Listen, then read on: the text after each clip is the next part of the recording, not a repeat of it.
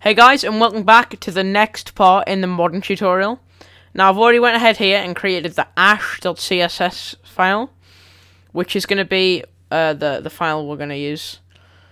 So I'm going to create some ash. That's the item. It's going to be a basic item, and I'm going to tell you what to do.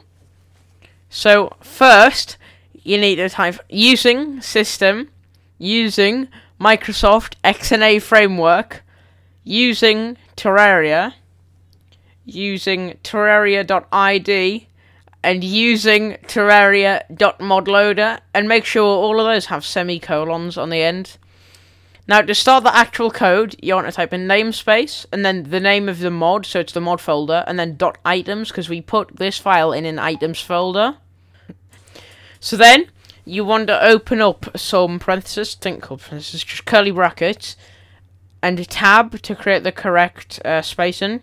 Now, in this line, you want to type in public class ash, because that's what we're going to call this item, and then as a mod item. Now then, you're going to open up some more curly brackets, and in this one, you want to type in public override void and set defaults with 2 regular brackets. Now, once more, you're going to open up some curly brackets, and this is where you define some of the items things. So item.name, and then ash, that's just the name of the item in-game.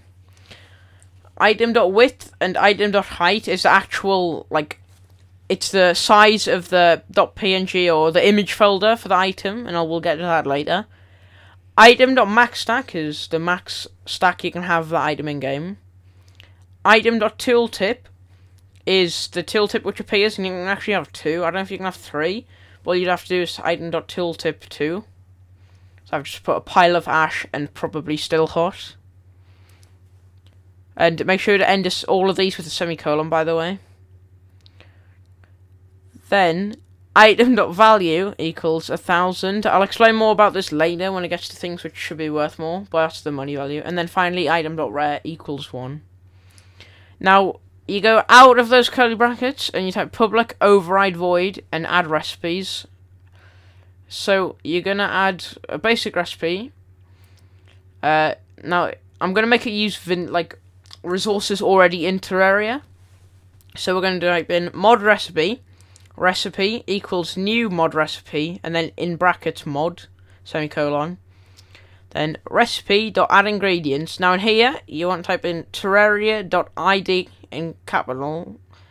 Then item ID. And then .wood, because we're going to be using wood to make ash. Type in a comma, space, and then however many you want of that item. Then you just add as many lines that for as many ingredients as you want. Then you want to type in recipe.addTile. Then Terraria.id.tileid.furnaces. And make sure you put an S on the end, because it means you'll be able to craft it on both types of furnaces. And the final 2 is recipe.setResult, and then in brackets this. And then also recipe.addRecipe, and then just 2 regular brackets and semicolon.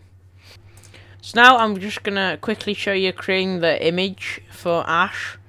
Now I used Fireworks, Adobe Fireworks. It's CS6, which is the last version, because they're not continuing development of Fireworks.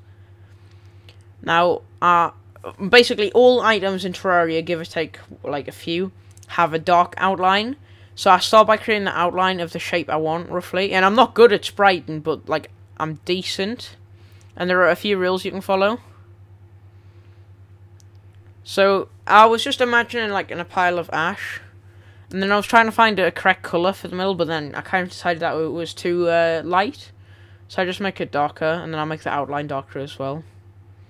So now I'm just adding details. This was kind of random, just there wasn't really much like coordination of the pattern in this. I was just random, and to be honest, from a distance in game actually looks fine. So that was that, and then I just save it in my games, Terraria, tModLoader, mod sources, and then the file. It has to be at the same place as the CS file. So now we're in game. You want to click mod sources, and then build and reload. And as you can see there, it worked fine. So now I'm just going to start our test world here.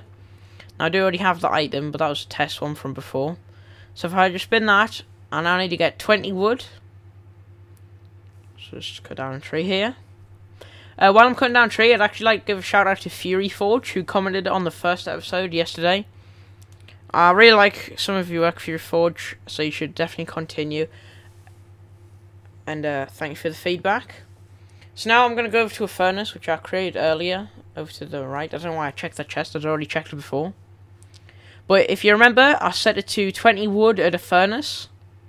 So as you can see here, there's the ash, a pile of ash, and probably still hot, everything we've set to. So yeah, thank you for watching this modern tutorial. They'll probably be coming out every week now. It's just, yesterday's wasn't very big, so I wanted to do like another one today. So thank you very much for watching. I hope you've enjoyed, and have a nice day.